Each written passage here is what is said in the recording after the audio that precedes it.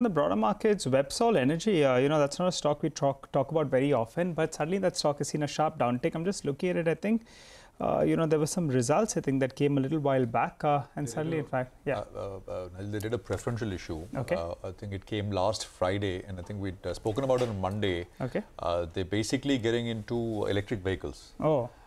It's done very well, I mean, but it's I think the stock price has not been very electrifying, at least in this year. In this year, it's down 40% odd.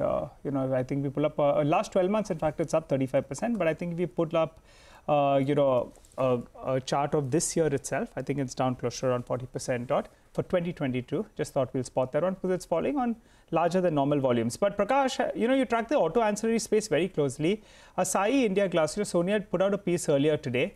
I as well had covered it a little bit earlier. It's at a 52-week high, not a cheap stock, trading at very hefty valuations, but it's giving you a play on autos because your, glass in your car is coming from that. And there's a shortage of glass in the real estate space as well.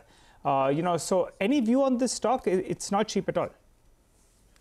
Oh, yeah, but it's a great business. I mean, It's already a five-bagger in the last few years. When people thought that this was a business that was just a commodity conversion, really didn't hold so much of promise.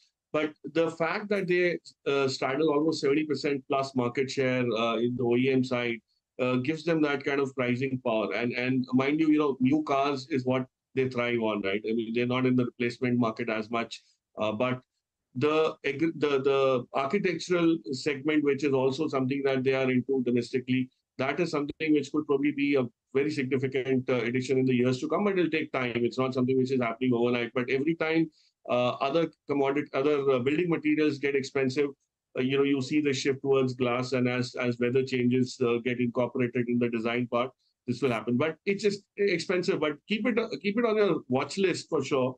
These are stocks that you buy into when things are down and out, and not specifically on the company news, but overall in the market.